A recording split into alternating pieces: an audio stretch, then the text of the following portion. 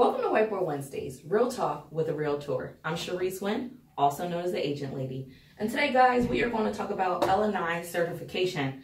What is L&I certification? Well, it's pretty much a property cert from Philadelphia, making sure that there's no violations on the property. So what type of violations does L&I look for? Well, shabby properties.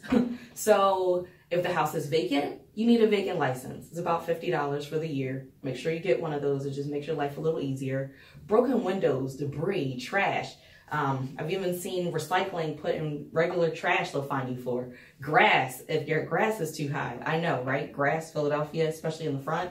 But something to take into consideration. So you want to make sure that there's no violations on the property. And if it is, then it's up for the seller to clear those and for L&I to come back out and make sure that it's done.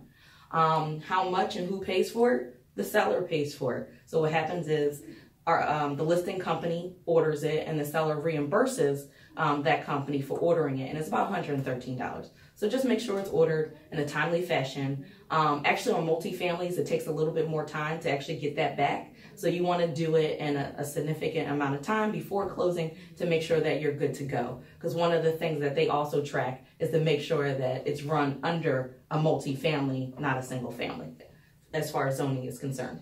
So that pretty much sums it up. Make sure you get one, make sure it's clear. And remember, friends don't let friends buy or sell real estate without the agent lady. Make it a great day.